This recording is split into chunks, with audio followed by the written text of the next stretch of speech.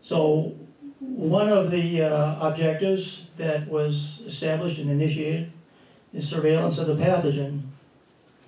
Dave Hodson, I think this is one of your earliest maps, Dave. And this would have been in about 2007 or 8, I suppose. We've got several sessions on pathogen surveillance.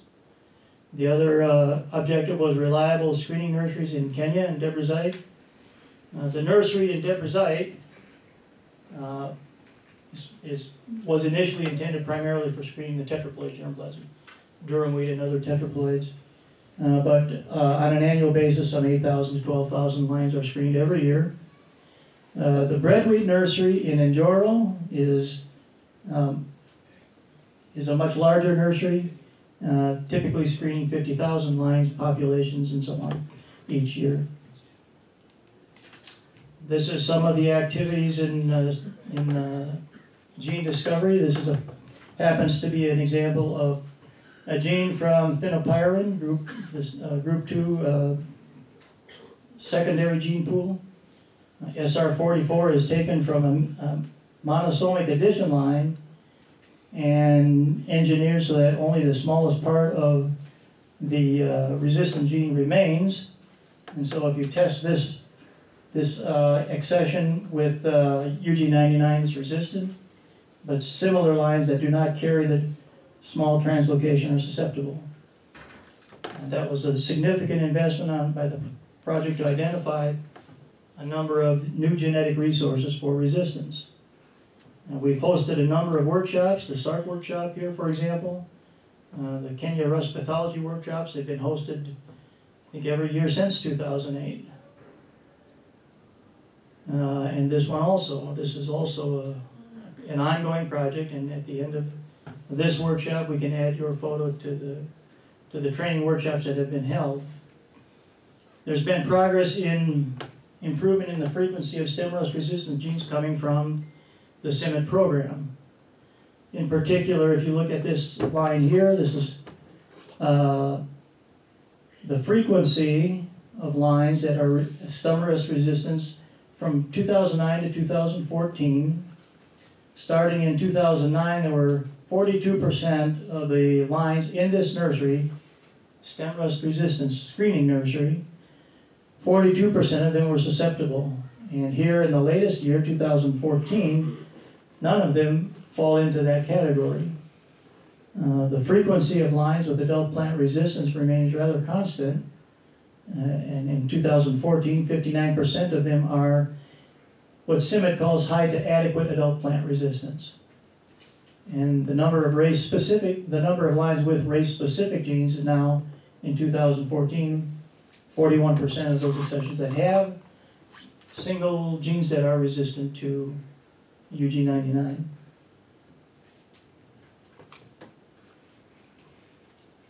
And interestingly also, there's been this transition toward a frequency of lines that have almost a balance, I guess, of adult plant resistance lines and single gene protected lines. Dr. Joshi is on the program later. You'll have more comments, I think, about this. So varieties have been developed and released ahead of the pathogen most of the time. I'm sure that many of you in this room are more familiar with the lines that are on this list than I am.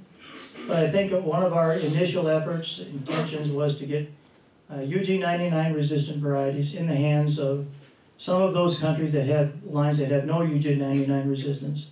And the challenge is to continue to make progress on delivering even better lines with better resistance.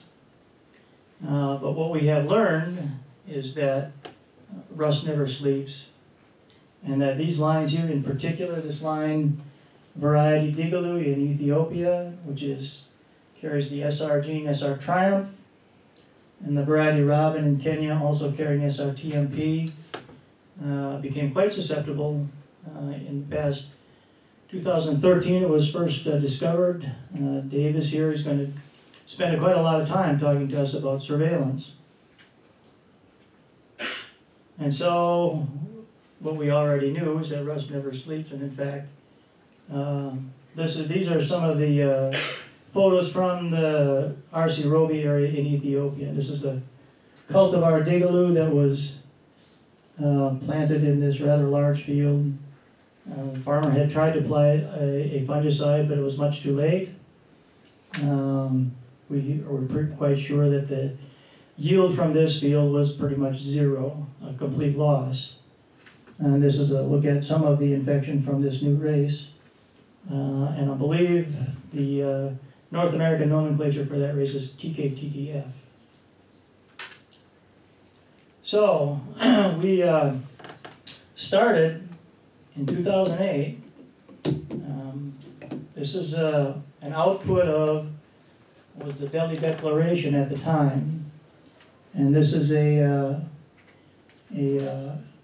adoption by the extraordinary session of the agricultural ministers in Delhi, New Delhi. And what's important is that recognizing the quantum developments in agricultural science and technology and the contribution of South Asian scientists in this sector, we agree to cooperate and collaborate within the region in the required training, human resource development, and capacity building. And that's a declaration on food security. This is a declaration specific to UG 99 and also from 2008. And again, we agreed to cooperate and collaborate on the required training and human resource development. Hereby agree to establish comprehensive partnership among the participants through strengthened dialogue on wheat research, laying greater emphasis on network for implementing mutually beneficial exercise on a regular basis. And so that is a short story for you about the Durable Rust Resistance in Wheat project. As I mentioned, it's been 7 years since we initiated the project. There's been a lot of activity. We're going to be talking about it the rest of this week while we're here, and we hope to establish a connected community that Linda and the team from the media team from Cornell will also help keep the community together. So if you have any questions, I'd be happy to try to answer them.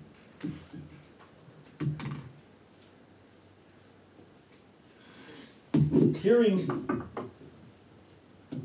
you have a question? You know what this is. Huh? Well, so this is why we're here, okay? Think about what, in your view, those of you who are familiar with the project, and I'm sure you're familiar with food security in your own country, from what you've seen, what has been accomplished? But also, more importantly, what has not been accomplished, what's left undone, and there's a lot. But if you think about it, then hopefully we can also help decide on what priorities need to be addressed. And I think we need to make some effort to continue this kind of a venue. We need to continue to try to find additional funding. And so at the end of this workshop, we hope to have a very robust roundtable discussion. Dr. Bhardwaj will be coming from India. Dr. Indu Sharma has been trying to get approval to come to this meeting. But I think we have what is really the nucleus of the rust pathology community in South Asia here. And so I think it's time that we go through our exercises, learn from one another, but also as we continue through this week, continue to think about those things that we have to increasingly pay attention to, we have to advocate for, and we have to try to find some funds to get all of this work done. So that's all I have for you. We have some tea next, unless there are questions or comments about the praying mantis. I like that.